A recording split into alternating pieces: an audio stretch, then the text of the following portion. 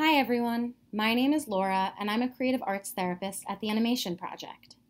Today I will be leading us through how to change your name on Zoom. So we'll start here on the website, zoom.us.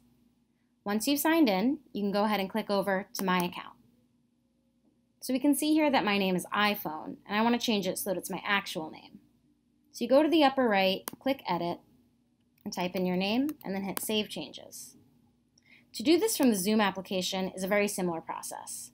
Go up here to your account, then click My Profile, and you do the same thing. Type in your name and hit Save. To rename yourself in a Zoom meeting, you would go down here and click Participants. You'd find your name on the list of participants.